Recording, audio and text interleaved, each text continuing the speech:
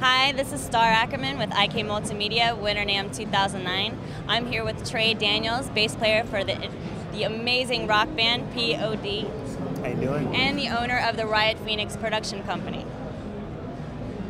Traa has been an Ampeg SVX user and a StompIO user. You had an amazing release this year when Serpents and Angels Dance, right? Yes, we did. Okay, can you tell me a little bit about Ampeg SVX on that album? Actually, it was my first introduction to Amplitude. Amplitude, excuse me, was in the studio with Jay Baumgartner, and we were just trying to work out some bass sounds and stuff like that. You know, I normally use my own rig. You know, we mic up everything, but he's like, man, you got to try this plug-in out. You got to try this plug-in out.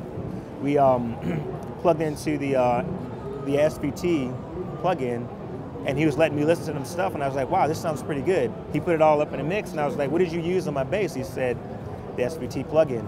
So pretty much I've been hooked ever since then, and that's when he's like, man, I need to hook you up with this program, and I got it, and I've been pretty much using it ever since, and I hooked up with you guys, and we just kind of developed a relationship, and I'm a fan.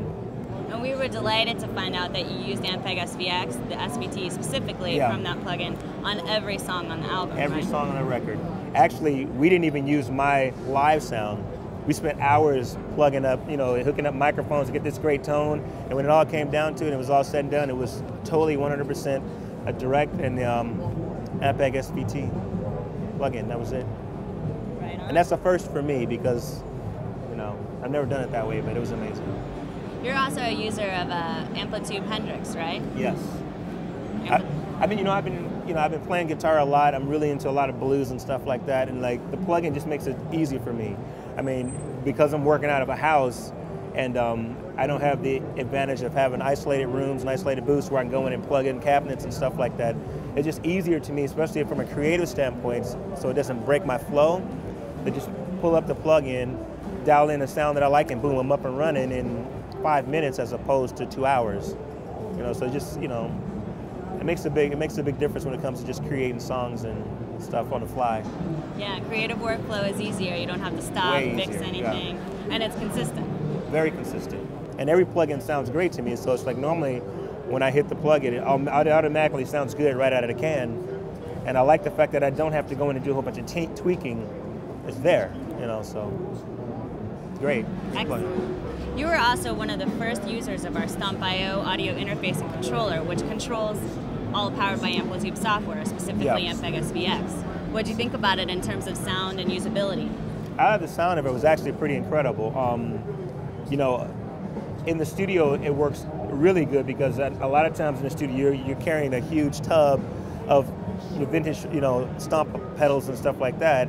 With the StompIO, I'm able to go straight into the IK Media interface and the Amplitude 2 interface and pull all these pedals and plugs and sounds and amp modeling on the fly just like that. And even in a live setting it works out pretty good too, because everything that I used in the studio now, I can take that exact same sound live. Some of the times it's kind of hard to emulate some of the stuff you do in the studio with all the vintage pedals you have, and you don't want to take them on the road anyway.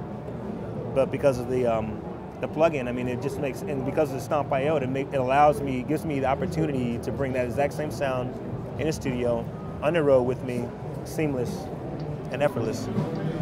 What kind of stuff do you have coming down the pipeline for the 2009?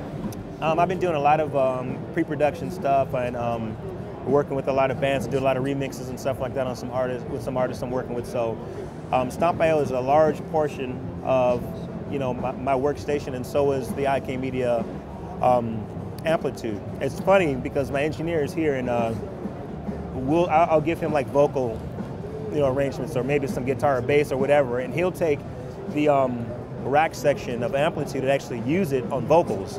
And I'm like, where'd you get that sound from? He said, man, you're not gonna believe where I got the sound from. And sure enough, he pulls up in the Amplitude. Sure enough, it's, you know, one of your rack modules with a Jimi Hendrix, you know, wah pedal and whirly or some crap like that. And I'm like, that's pretty creative. He's like, bro, it just sounds amazing, man. It sounds great. Listen to that. So. Your engineer is Chris Wood, right? Chris Wood, yeah. Yeah, he's worked with some other.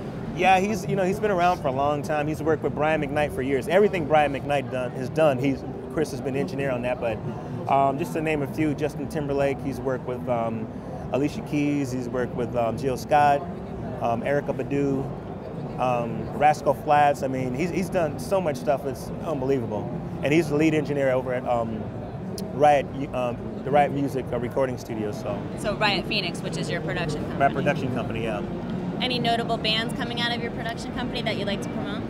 Actually, you know, there's a few bands that I've been working on. One of the bands is called The Wrecking, and they're out of Portland, Maine. Amazing guys. We've been doing a lot of remixes and stuff on some of their stuff. And there's a band I'm actually working with called the Dirty Heads out of Huntington Beach. And what genres are they into?